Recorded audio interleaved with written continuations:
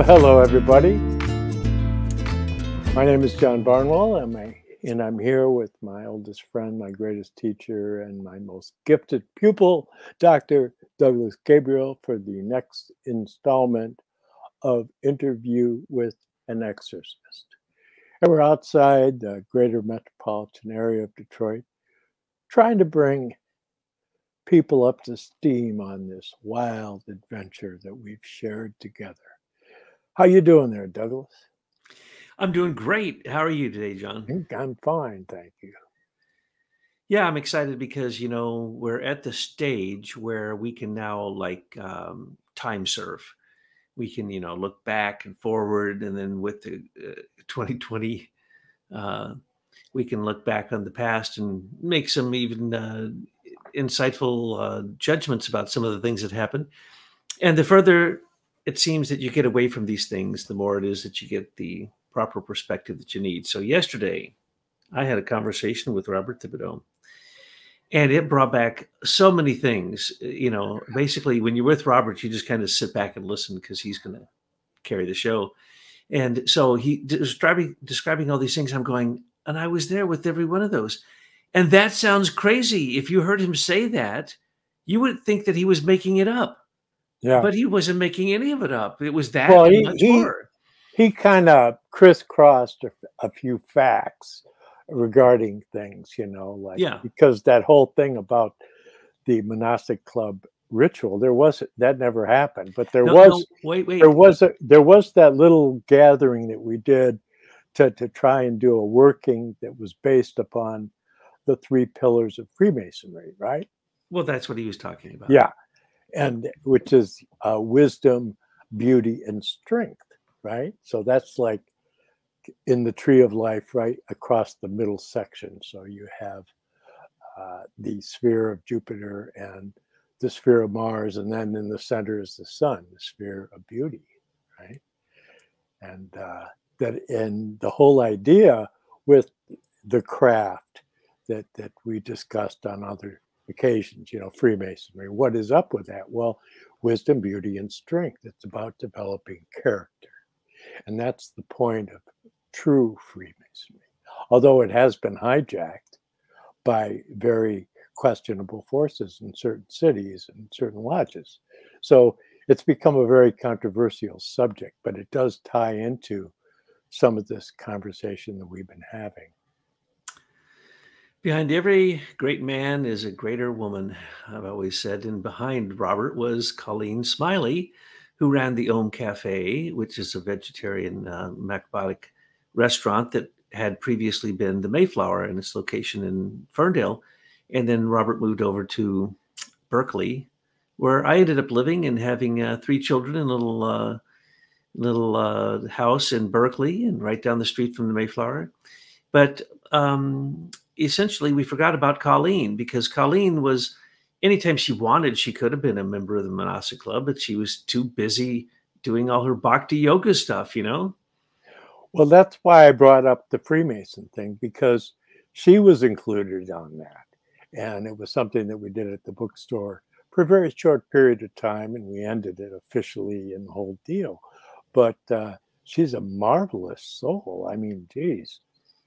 If we could get her on here, but she's so unassuming, she would feel funny talking about all the great stuff that she's done.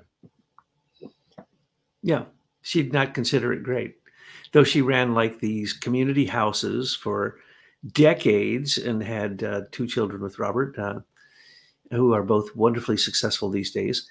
And she was work with Jewel Hart. Yes. Well, wow. She married Gaelic Rinpoche. Okay. I mean, come on. She married like the top Tibetan teacher in the English speaking world, maybe the world. Hard to say. But anyway, so yes, she was very, very connected. And she was a co-mason. She was in Theosophical co-masonry. She was a high degree in co-masonry. And so she was also an astrologer, but she was also into serving people. She was into service, and that's the reason she ran the restaurant, Om Cafe, forever. I don't remember how long, but I was there when it was created. It was so funny the way it was created because the anthroposophist had created a coffee shop. They might have well called it a coffee shop plop because it was a total disaster. Momo's Cafe. Momo's Cafe. So we're sitting there in Momo's, which what had previously been the Mayflower. Yeah, that's right. Trying to imagine that's hard to believe, actually. Whoa, the Mayflower was this, place you'd go in and you were, as Robert described it, it just keeps opening up. You're like you open a book and you're in another room, or it's a little tiny room, but inside it seems like it's gigantic. So anyway, here's this little cafe, Momo's, and it was a total disaster. And it was got everyone to donate to it, so it'd be a wonderful community place for music and conversation and to advance anthroposophy. And if anything, it turned people off to anthroposophy because it was just a disaster. So we're sitting there, and Colleen says, I don't know about Robert or Colleen, I don't know who came up with the idea to create a macrobiotic restaurant, because we were all trained in macrobiotics. And as Robert pointed out yesterday, Robert brought me Shokushi to this area to give talks and to so on and so forth. But anyway, we're sitting there and we're saying, okay, they got to inherit all the nice tables and the chairs and all this stuff. But they said, well, what are we going to name the place? And it was called Momo's. And on the outside it said M-O-M-O. So we walked out there and I said, pull off the first and the last letter and you got Om. And we just burst out laughing. That's how it was named. It was an accident. It was because I was lazy. So we were sitting there creating the menu and all this stuff because I'd had run vegetarian restaurants before, and all the vegetarian restaurants in Detroit, I'd always go make friends with the people and really get connected into it. But, it's amazing to think back on those times. So Colleen, remember in our, let's just call it, so we don't get in trouble and people start getting all warped out. Let's just call it sacramental ritual that we created. In the stage 1, we were all females. We were all sisters of the craft. And then there was a stage 2 and a stage 3, and we were writing this kind of stuff. Before I'd gotten a doctorate of divinity at the Universal Life Church and had written my own creed, my own 7 sacraments. I got to write my own religion, which I was really into. I thought that was great. And did you get to wear the funny hat too? I could wear any hat I want, and in the Universal Life Church, you can give yourself any name you want. So whatever the best name you can think of, whether you want to be a pope or a bishop or an archbishop or a cardinal or whatever, that's fine. You just write up your stuff. You invent a religion, send it in, and bingo, you can marry people and you can conduct religious services and be tax-free. So as you probably know, for years I was that, because I was in that, but I was also an ordained priest and also had a doctorate of divinity from the Catholic Church. But the point is that I like to marry people. I like to go to celebrations, and I like to do Sufi dancing. So, I was totally into that. Married a lot of people here in Michigan. But when I say that, people always go, how many times did you get married? No, I was the official, and I could sign the marriage certificate, right? So anyway, coming to Detroit, I had looked around all my life for psychics, and looked even in the Anthroposophical Society, and looked in the Sufis, and looked in everything, and Catholic Church, and very few there, and looked all over, couldn't find any. But I come to Detroit, and what happens? It's the new age, and everybody's psychic, and everybody wants to be psychic, and everybody there's nothing weird about being. You could say, yeah, I'm an exorcist. And they go, great. Great. I wrestle with demons, and you think that's a great thing? No, everybody was into that. And nowadays, the whole world needs an exorcism. Holy Lord. What area of our government doesn't need an exorcism where the demons, demonic laws, have taken over the freedom of human beings and turned them into automatons? You can't name an agency. Or people would, in the old days, even myself, I fell for many years ago, Irvin Laszlo, the top thinker for the United Nations. But he came up with some great theories and some really good work, and I like that. But the reality is, if you're going to give the United Nations any credit, people will always say, but what about UNESCO? UNESCO that is trying to sterilize everyone and put chips in Yeah. children's brains. And you can't think of anything worse than the things that the United Nations has created. So in those days, of course, we were, it wasn't too long before that they ran a pig, the yuppies, I mean, ran a pig for president, right? I voted for the president. There's the only time I got out of my, hippie mode and went down and voted, because I didn't believe in voting, because I could see psychically that they were fake. I could see they were manipulated. I could see they were subliminally controlled. And so, I had a kind of a negative attitude for most of my life. I never even listened to the radio in a car. Yeah. None of that. No TV, none of that. No human contact. So I come to Detroit and now I got everything. This is the smorgasbord of psychism. And I'm appreciated. I'm even paid, for what I do, which I used to have to hide. So I still continue to hide it, because for many years I was in the Waldorf Institute, which I think we'll talk about next time. But in all those years, and then as a Waldorf teacher at the Detroit Waldorf School and teaching at the Waldorf Institute, I hid the fact that I was a reader. I hid the fact that I was clairvoyant. You know what happens when someone finds out you're clairvoyant and you work with them? They're convinced you're the devil. And that no matter how you came to your psychism, it doesn't matter. You got it through some kind of, dark, black magic means. And, if people don't understand these things, then they're terrified of them. Now, we talked before about an astrologer, and that's where we'll jump off here. The astrologer, being an astrologer, is predicting the future many times. A psychic does what? Predict the future. You go to the palm reader. Remember, in the old days, the only psychics were the lady who had the neon palm outside of her house. Come in for a palm reading, and you'd go in there and she'd have a glass crystal ball. Ooh, she's going to use the grass, going to read your soul. And she'd give you an astral reading. We talked about that last time. She'd read your desire body. And that's about it. But here in Detroit, no, we had really, really good people that were amazing at what they did. And like we've pointed out, Michigan is it's a core, it's a hub, it's a forge, it's an industry, it is a place where this stuff is created, developed, and then sent out to the world. We used to say in the as Robert called it, the Manas Club or the Monastic Club, you can call it either one. We used to say that as we studied why Detroit was special, well, first off, it's the kidneys of America. It runs the cars, right? So we're like the kidneys. We are testing and sensing the flow of the blood, cleaning it out, and making sure everything flows very nicely. So we are in a way like the kidneys, and we sit on gigantic salt mines. And so we would have these conversations of why is it that so many brilliant people came to Detroit? And I think because it is a spiritual center.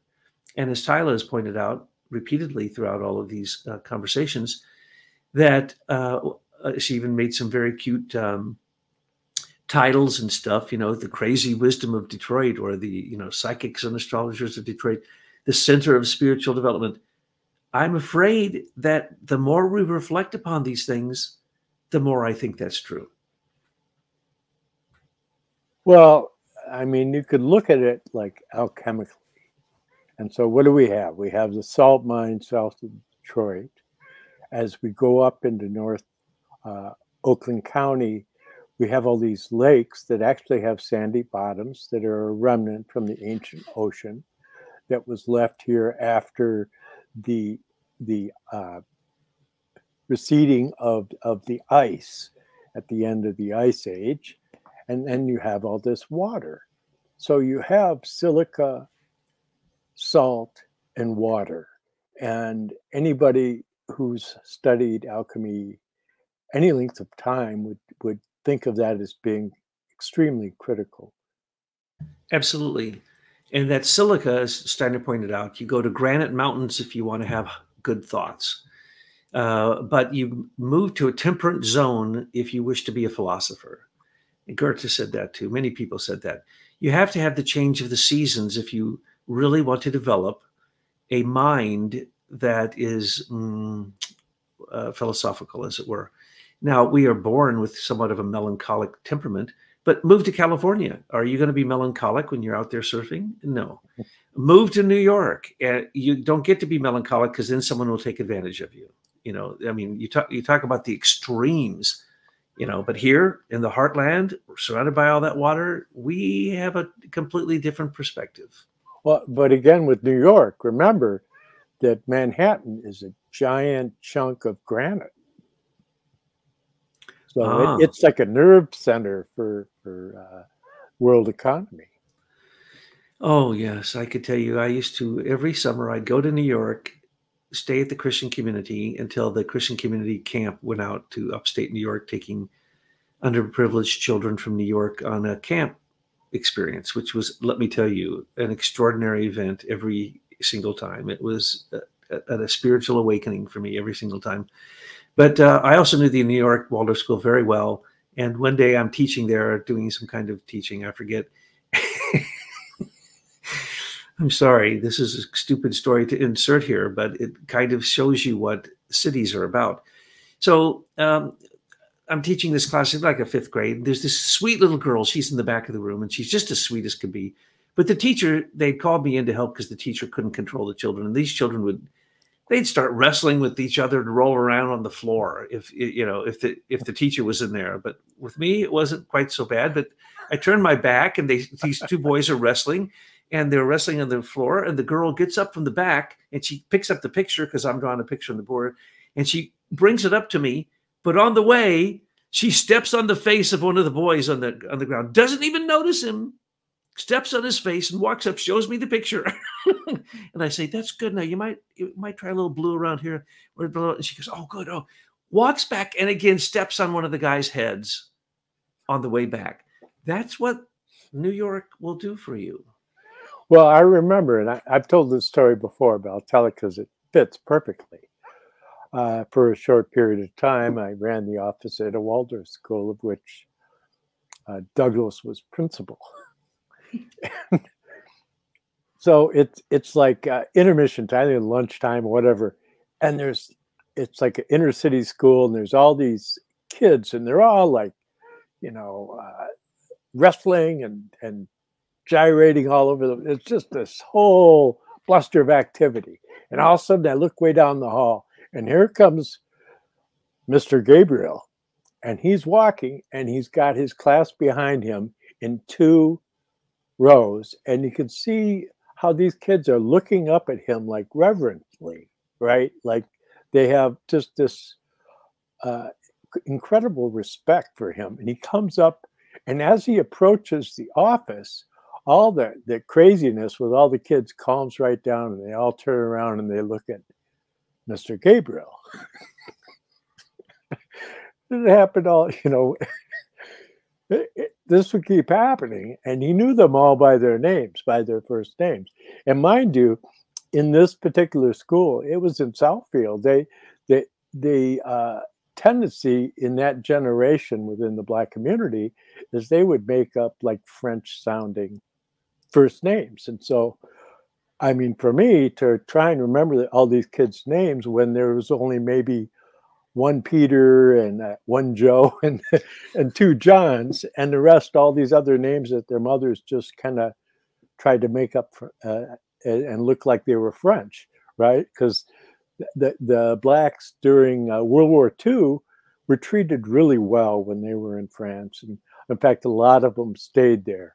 I knew Pat Flowers. He used to come to the Mayflower. We'd go have lunch, and he was the piano player for Billie Holiday. And he would go to Europe with her. He started when he was like 15, 16 years old. He was protege, stride piano with Fats Waller, and that whole scene coming out of the middle of the country, like Kansas City and all that. But anyways, he was living in Detroit and playing at the rich country clubs out in Grosse Pointe, and guys like Henry Ford and Max Fisher would sit around his piano, and he would play all these tunes. But he'd go with us, and it was like he was he studied yoga, right? And he would always bring in and swap out books to get more books on yoga. And he lived to a hale old age and was just an incredible player, could play Chopin unbelievably. Well, New York was tough back in those days, but Detroit was tougher.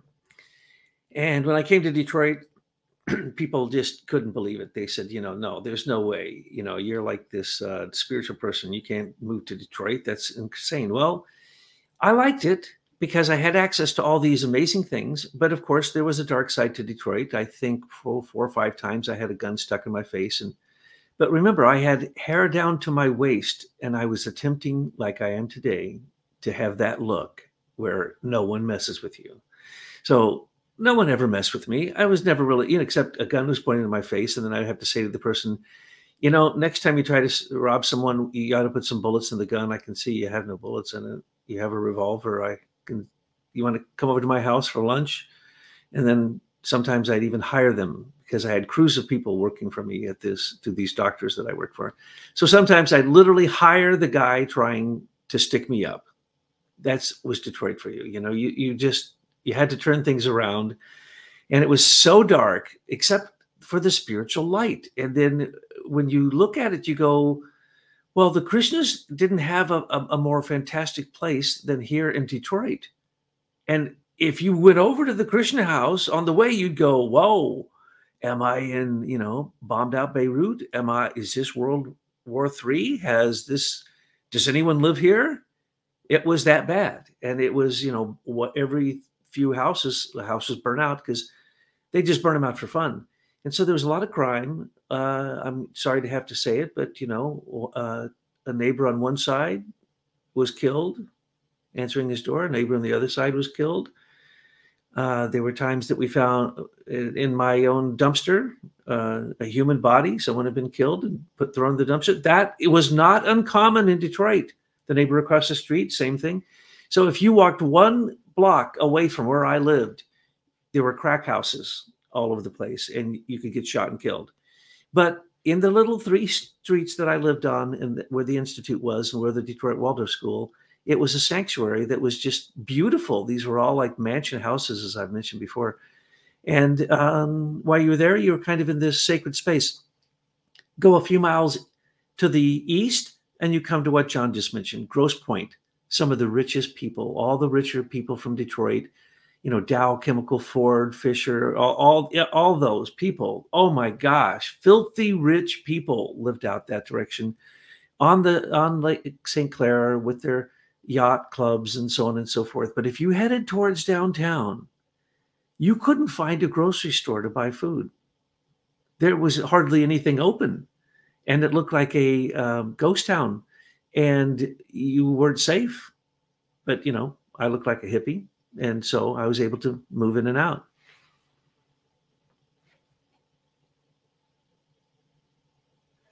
People would wonder about that because it really was that close. I mean, you'd be in Grosse Pointe and you go to the edge, and then you look across the street and it's like, some kind of bombed out derelict neighborhood. I mean, it's just incredible.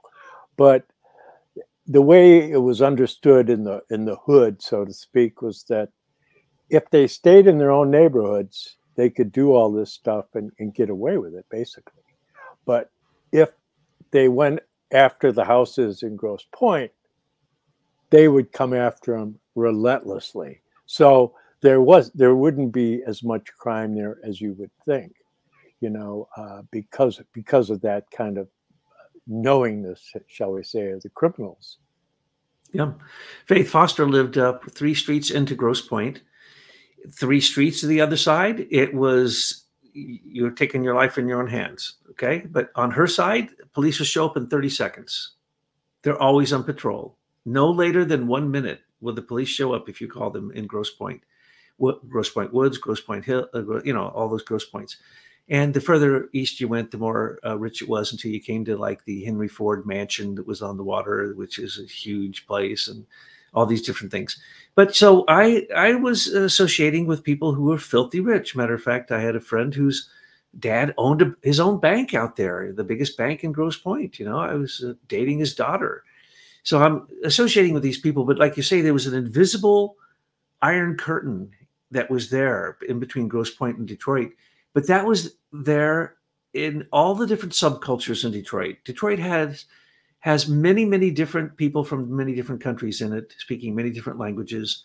As a matter of fact, the district in Hamtramck has more foreign languages spoken than any other district, school district in America. That's the way it is. So now, has it changed? Oh, Detroit's become beautiful now.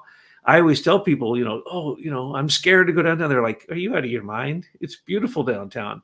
And it really is. They transformed it magnificently, in my opinion. Yeah, but you really have to go to the area that's been transformed. And that's what people don't understand about Detroit. That's why I make the joke, it's a nice place to live, but you wouldn't want to visit here, because you have to know, oh, I can't go there, I can go over here. And, there's all these different kind of ecologies of society. And as long as you stay in this bubble, you're covered. But if you get over here, you could get into some trouble. Now I'm drifting because I got to respond to that. So I'm going to drift up in more modern times. I ended up being the superintendent of 24 schools, some of them being juvenile detention lockup centers, a lot of them, and strict discipline academies. So I got supposedly the worst children there were.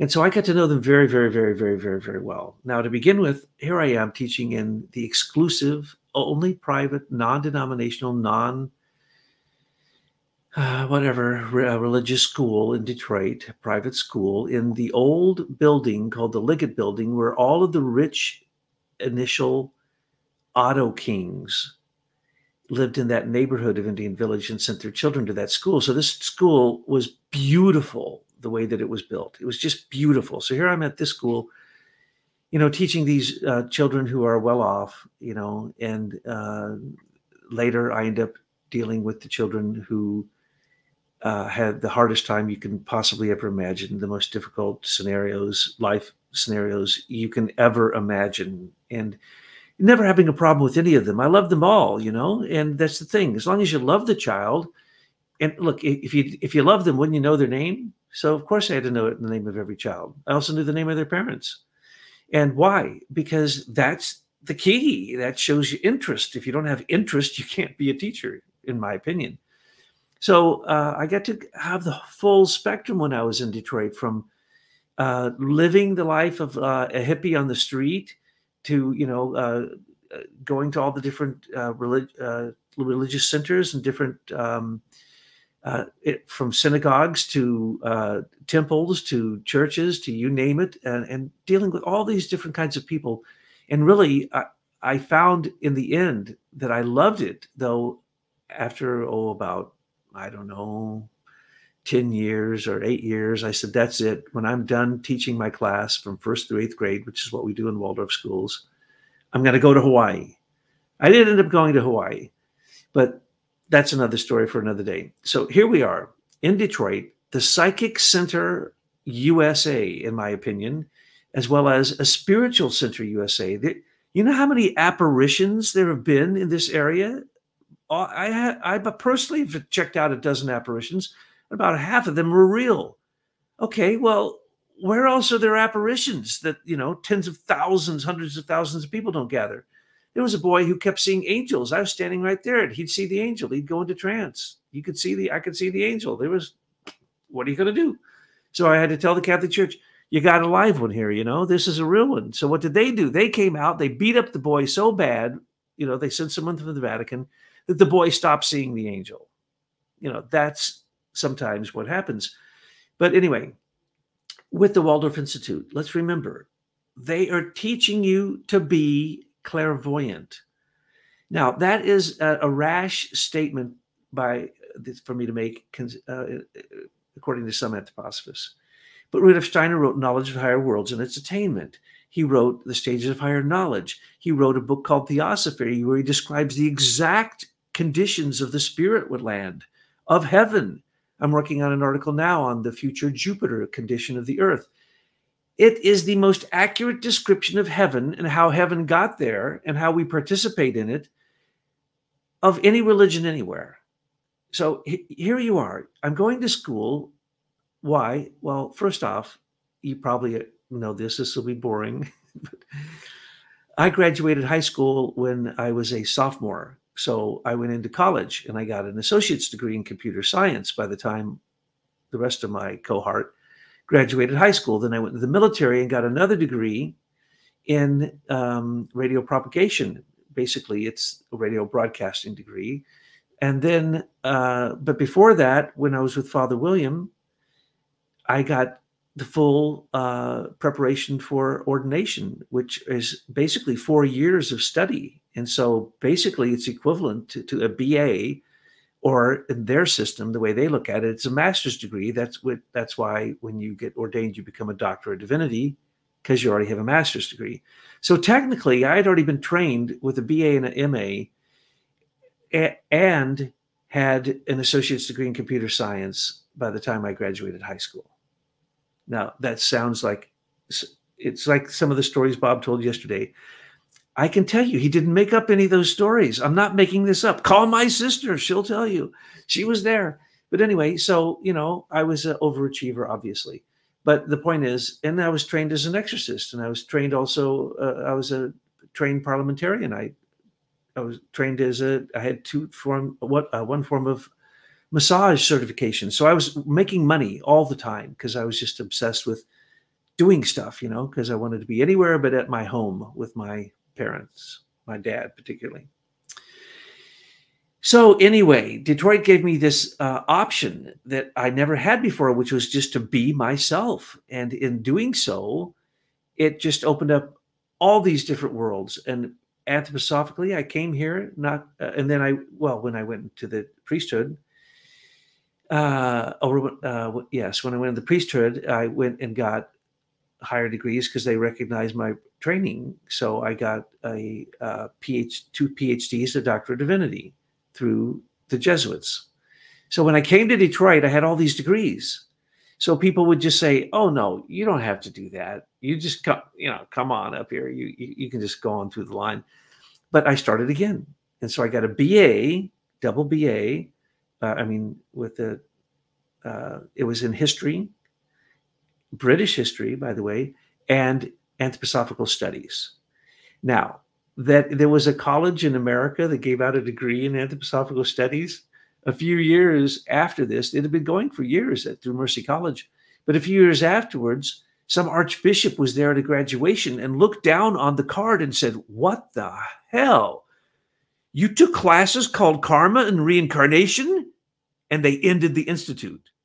The second they really found out what was going on there, the Catholic bigwigs through Mercy College canned it.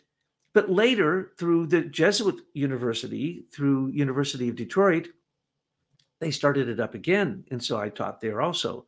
And that was even a master's degree. But so I got a BA in anthroposophical studies, which means I studied to be a clairvoyant. I have a degree in it. And keep in mind, first off, because when you start getting into the whole idea of clairvoyance and dealing with the supersensible as a reality, just because you can't see it with your physical senses doesn't mean that there isn't other senses that you can have that give you the ability to perceive that which is not perceived by your physical senses. And it's what Douglas is describing here. It's an interesting dynamic because Rudolf Steiner says that it was through Aristotle and certain conclusions that he presented regarding the pre-earthly existence, and he came up with that notion that there's a new soul created when you're born, and therefore the end result of that, if you just keep pursuing that line of thought in an abstract way of thinking, you're going to come to the end that there's nothing at the other end, or some kind of structured situation such as was being presented by the church. But it didn't include reincarnation and karma. Yes, that was really the mission of Rudolf Steiner and his teacher. One was supposed to teach reincarnation, the other was supposed to teach karma. So Steiner gave his karmic relationships, which basically told some of the previous incarnations of people. And it's, in some cases you go, oh yeah, that's perfectly logical. In other cases you go, oh, come on now, really? So you know he didn't make it up just by association or logic. No, he then gives you all these reasons why he knows this. And you go, okay, so here you have a guy who, Rudolf Steiner, my hero, who reads the Akashic records. Cool, man, because I've been reading them since I was a child. And I can tell you, it's exactly what he describes. Exactly the stages, exactly. So here I was in school, being paid through the GI Bill because I'd been in the military, to go to school. And I was in school for 11 years, and I got a master's degree also in Waldorf administration, Waldorf School Administration, and public school administration. And I became certified K through 12, and I became a certified school administrator because it wasn't because I was trying to show off. No, it was because I just couldn't decide. I liked all of them. I liked all the children, the people in college, I liked all the stages. So I said to myself, I need to be certified in them. Well, that wasn't even legal at that time. Brian Lynch and I snuck through a loophole that we found in the law so that we could become certified K through 12. Normally you have to be, the kindergarten and preschool usually together, and then elementary, and then junior high, and then high school, and then you have to have a separate degree to teach college. We just said, we're going to get it all. So we figured out a way to do it. And afterwards they changed the law in Michigan, so no one else could ever do it again. But so I'm certified in all these things, and ended up in a Waldorf school teaching everything from preschool through 12th grade. I taught all kinds of things, as well as I was a class teacher. But getting a master's degree in administration was so that I could be a principal. I really wanted to be a principal or a superintendent.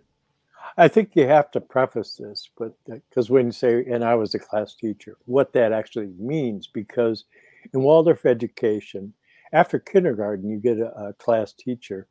And as you go through year after year, they stay with that group. And so you develop with the teacher through all this curriculum. And we're going to probably spend 3 or 4 sessions on Waldorf because I'm obsessed. I gave up being a priest and leading a congregation to becoming a Waldorf teacher and leading a class of children, and also helping run the school, because Waldorf teachers are also administrators. And I had a long history in it, and that will take a long time to describe. But anyway, let's go back to the Institute.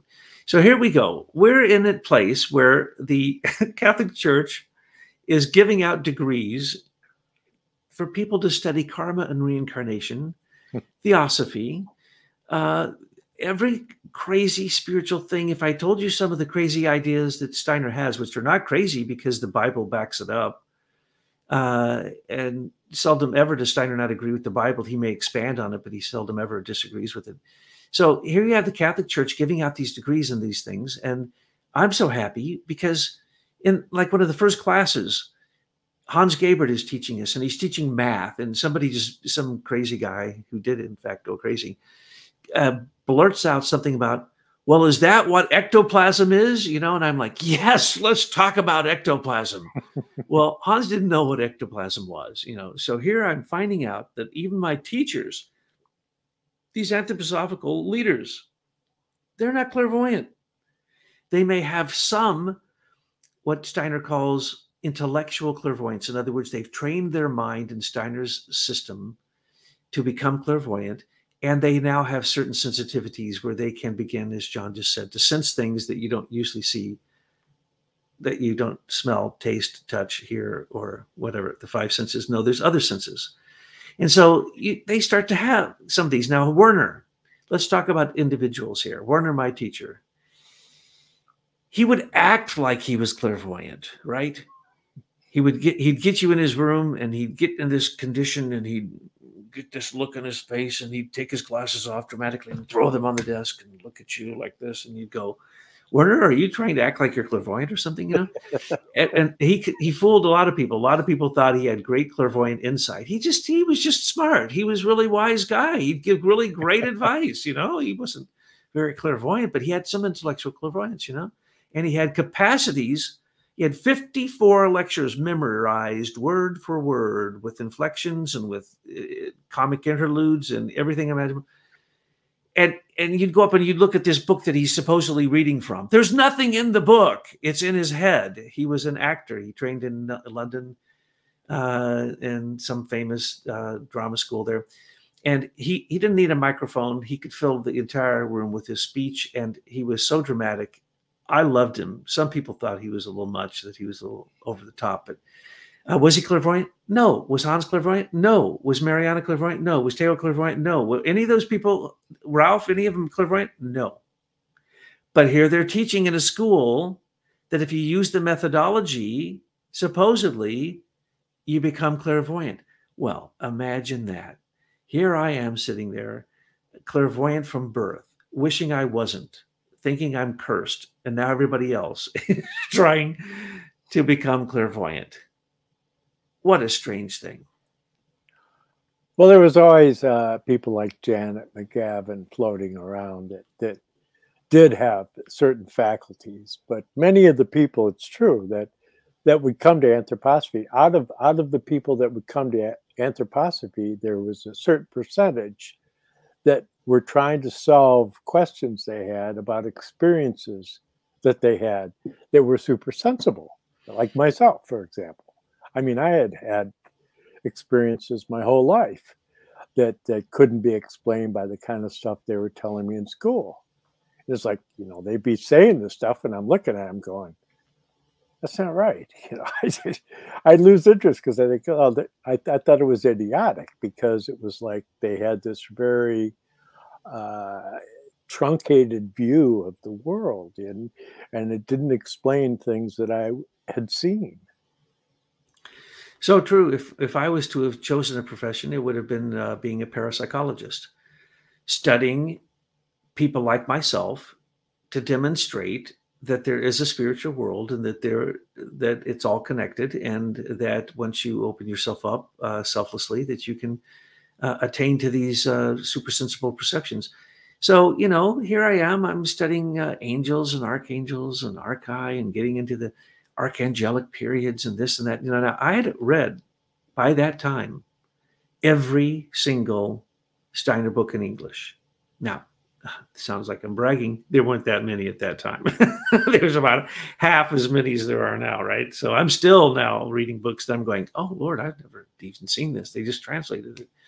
So, you're going to be a missionary if you're going to study and promulgate anthroposophy in America if you don't speak German and have access to the collected edition. Because in the collected edition in Germany, you just go in, you put in a keyword, it'll give you every, it does a search, it pulls out every single keyword. In America, we have the Rudolf Steiner archive.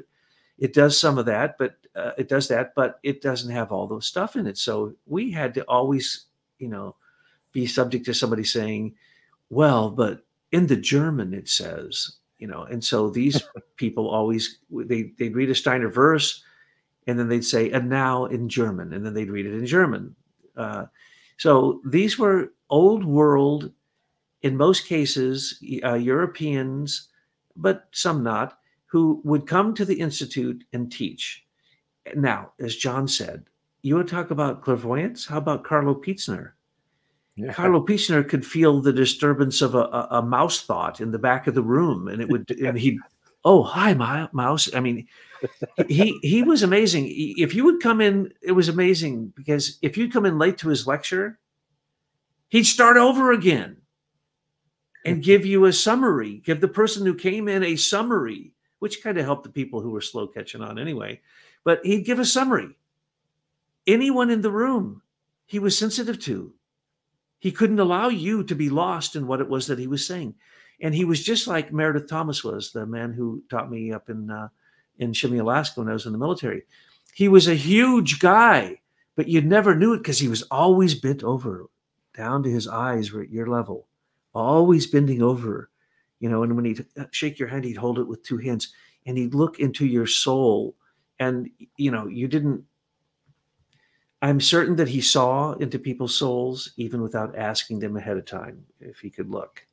So, well, when you get in the vicinity of a sensitive. I would call him like a sensitive. And it wasn't, clairvoyance isn't just about seeing. It's also about that realm of feeling, to where you have this empathy with a person to the point to where you really receive a feeling content from the person that you're talking to. And Rudolf Steiner, back in like 1908, on May 31st, said, "One says a lot about wisdom, but wisdom isn't what's often called wisdom today. One gets smart through experience, but wisdom is the force that streams into us from the spiritual world and then streams out again. Wisdom also comes from the mouth of babes. When what streams out comes more from the feeling realm, it's wisdom. But when it stimulates a man into action so that productivity predominates, it's love. But one has to know what love really is. Someone may feel sympathy for a man's misfortune, but that isn't real love. Sympathy only becomes love if one steps in and helps him. Wisdom and love make up the I. The I is love and wisdom that have become will. This is the higher triad." Yes, I'm studying that right now a lot. If you are really wise and you look at a plant, it will speak to you of the wisdom that is inherent in it. Our whole world is created by wisdom, but so what? Nature is also the bloody tooth and fang of nature. So it's filled with wisdom, but it doesn't mean it's filled with love. So we, through our love right now, create the future incarnation of the earth. In other words, our heaven, what we would call heaven when we become angels. And so love is the key factor. And that's the thing that all these all these anthroposophical teachers, because in the Waldorf Institute, there was an orientation year. So they would basically, and everyone went through that, you're supposed to, it would make you study things, and you'd have to rewrite everything you ever thought you understood about the world, unless you'd already become very familiar with Rudolf Steiner. So people, these were geniuses. Some of the people who came to this course that I was in class with, many of them are still doing leisure painting. They're doing sculpture. They're doing, they're the lead thinkers. They're, I could list all of these people. And if you knew anthroposophy, you'd go, oh, well, those are the wise old gray hairs now. Yes, those are the people that I was in the course with. And I can tell you that I taught there and was there for 11 years, and that there was just a certain few years when some people came that just took up anthroposophy and have never put it down and carried it much further forward. So here we are, getting these teachers coming in like Carla Pietzner, like John Davies, like Norman Davidson, like Annalise Davison, the Eurythmists. So we had every type of artists and biodynamic agriculture. We had handcrafts. We had all these heavy thinking things. We had doctors. Dr. Otto Wolff, one of the most amazing people. He was clairvoyant, but he was clairvoyant because he'd been a doctor for so long that when Rudolf Steiner says, well, you could see the etheric body and the action of this in horsetail, he could see it. No, not just, he didn't read it, he saw it. And he would come and he would every year give presentations that would just blow me away, because he was teaching basically anthroposophical medicine. We also had people teach astrosophy. We had the top teachers in the whole world come. And I would say that probably 75% of them had exactly what John said, a certain sensitivity that was leading to intellectual clairvoyance. And in some cases, some outright clairvoyance, Hagen Bassance, Virginia Cease, a lot of these people did have clairvoyance, and it was just an honor to be taught by them. I tell you, it was the greatest honor. Rudolf Grosse. Rudolf Grosse, oh, he was very clairvoyant. I tell that story about when I first met him in Dornach. And he was so used to it because he was one of the few clairvoyants, especially in Europe, where they tend to be a little bit stodgy, a little bit uptight. And he just loved Americans because, America is the land of people with too much willpower, and so if you're clairvoyant and, you're having all these experiences, clairvoyant, clairsentient, clairaudient, then you're usually spouting it. You're usually spitting it out, because in America we get to say and do whatever the heck we want. In Europe, they're a little bit more cultured. Yeah, in polite society, certain things aren't done. That's right. It's That's like right. if you look at like Jane Austen novels, and you see the conflicts that people have is based on that, well, these things just aren't said. So they never have that conversation that could have fixed whatever problem they were having in their relationship, because it's just not done. Exactly. I watch too many British movies, and that happens so much, and it just infuriates me. Why didn't they just say another sentence? Why didn't they just say 2 more words, and then they wouldn't have had 40 years of suffering? No, and that's the European thing. Matter of fact, it used to be, because I was always breaking into the community instead of just, going there nicely, peacefully. I'd say, I want to be a member of the first class. And Janet McGavin, who was quite clairvoyant, so was Eve Hardy, we mentioned them before, and a lot of the female anthroposophists were incredible sensitives. But Janet McGavin was the first class teacher. So to go into this higher rank, the highest rank of anthroposophy is the first class of the High School of Spiritual Science. And they read these lectures, special lectures that are secret. They're not secret anymore. They're out in multiple versions in print now. So Janet says to me, well, Douglas, how old are you? And I'm like, oh, I'm, I don't know, 24 or something. And she says, oh, well, you want to become a first class member, but you just need to reach into the future and grab the capacities that you're going to develop between age 45 and 63. And then you'd be able to pull those back and have those, and then you'd be ready for the first class. It's like, okay, you just told me the only way I'm getting in is to do something impossible. So I just used my willfulness, because I'm a good American. And I said, oh, really? And so I recited to her the Foundation Stone Meditation by heart. Then I recited it to her in the rhythms. And then I started reciting most of the meditations in Verses and Meditations by Rudolf Steiner, one after the next, because I'd memorized all of them and I was using them, and other things, even other secret meditations. And finally, at the end, after about half an hour, she just goes, okay, I think you've done it. You reached into the future and you grabbed the capacities and pulled them back. And so they allowed me in, and I am just a young punk, and nobody got into those groups that was young. That was forbidden. This is European, stodgy, stilted, and you had to wear your Birkenstocks with wool socks, and you had to have a scarf around your neck, and you had to knit. And you had to knit. Of course, I became a good knitter, so they had to kind of let me in eventually, just simply because because you knew how to knit. I knew how to knit, crochet, cross stitch, and weave, which we do in the Waldorf School. I could play the recorder, and so they had to let me in.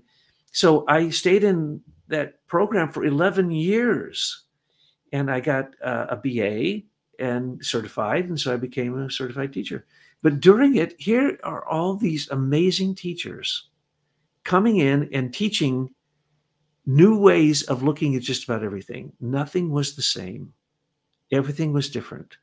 Even philosophy. We had classes on philosophy. Well, I had a friggin' degree in philosophy, and it didn't matter. What didn't prepare me for these exercises that these Europeans had worked out to get you to think in a different way, to unlearn. And so even though I thought I was all that, before I came to the Institute, I found out I was not all that. I had some things really upside down and very confused, and found out, that I needed to, be humble. Well, that was a terrible thing to have to know. And then that I'd have to, because I could memorize stuff, so I was always just, I just out-memorize you. John, too, you've memorized so many things. And as a musician, I'm always in wonder. But then when I became a Waldorf teacher, literally, I can't even tell you how many hundreds of poems right now I could recite to you, because why? I did them with motion, with eurythmy, with dance, with Sufi dances. So I get up and we could Sufi dance all day long, and I wouldn't have to look up anything. Why? Because it went right into your bones. And this is what they were trying to teach you. Don't just get it in your head, because you'll go crazy. And don't get it in your heart, because then you might become Luciferic and think you're all that, when you really have misunderstood major portions of anthroposophy. So you have to get it in your will.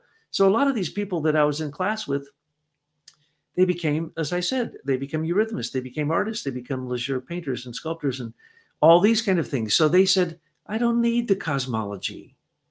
I need the heart forces. I need the will forces. And so they would become, even a Waldorf teacher, they might become, but focused on the arts and not really into anthroposophy. So if you ask them, well, what's the eighth sphere? They wouldn't know. If you asked them, how many incarnations does the earth have? They probably wouldn't know. If you said, what was the hierarchy that was human during the ancient old sun period? They wouldn't know. Matter of fact, I'd go to groups where there were these ancient anthroposophists in study groups who didn't know the basics. Yeah. So in the end, they asked me to become the teacher of the teachers for the Waldorf school, because nobody else actually understood it in the end. And that's the embarrassing thing. Well, that's the challenge, because if you attempt to study anthroposophy with your abstract mind, good luck, because you're going to get to the end of the page, which might be the end of the paragraph, and you'll get to the end of that paragraph and you'll go, what just happened? What did he do?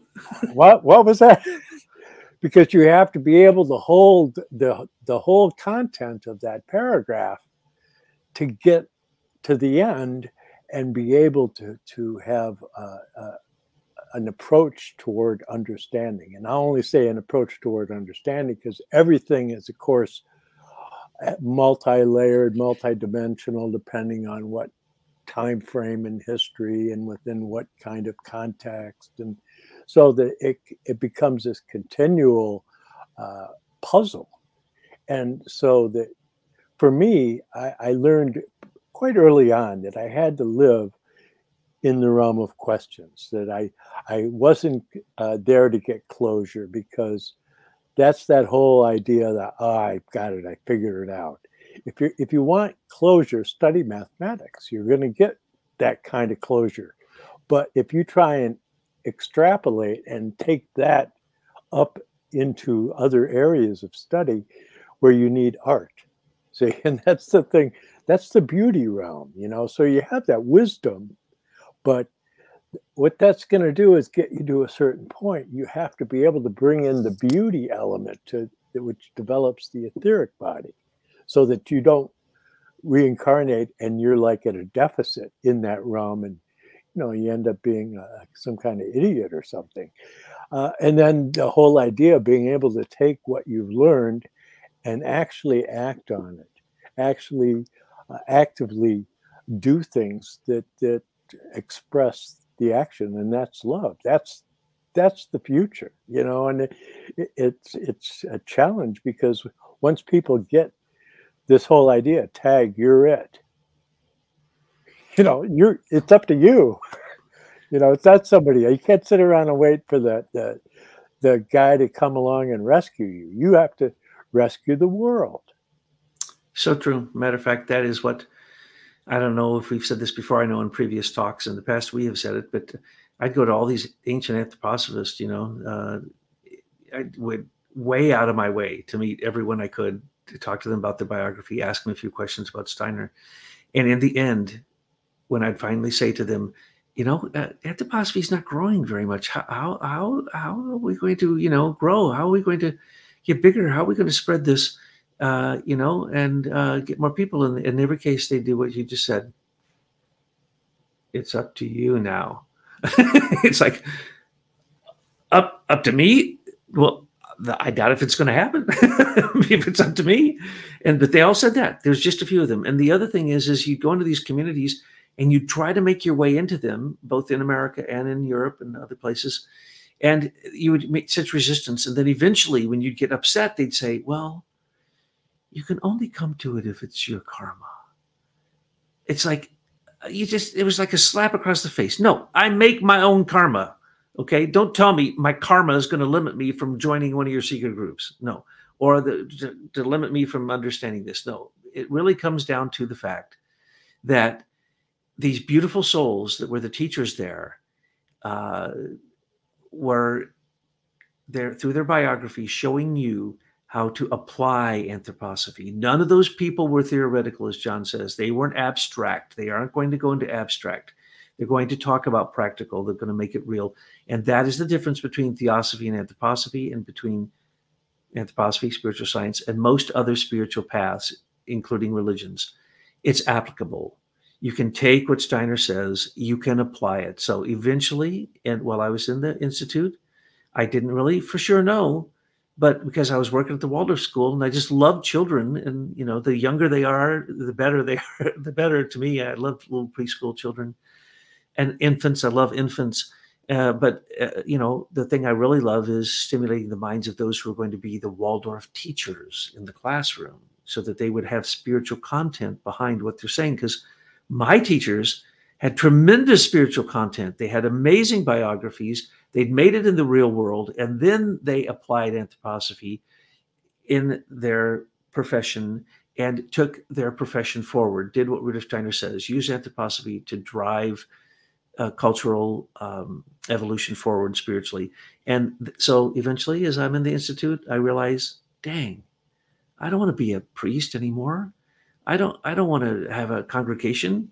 I just want to be a Waldorf teacher and just, you know, teach Waldorf, because Waldorf has anthroposophy in it, and, you know, be an anthroposophical teacher and basically just continue to work with the children, as every spiritual teacher says to me when they meet me. They put their head on my forehead and they tell me the same message.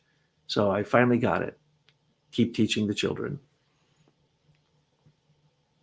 Yes, and you have become, geez, just a sterling example. I can't go on and on, that I could back up so many of the things that Douglas says, because I was there. But anyways, this is so much fun. I hate to draw it to a close, but we try to keep these so that they're not over long, and we are going to be back again soon anyway, so that's okay. But I want to thank the ingenious Tyler Gabriel for dreaming this up and putting us together in this way. And so it gives me a chance to learn a lot about my best friend, Douglas Gabriel. Thank you very much.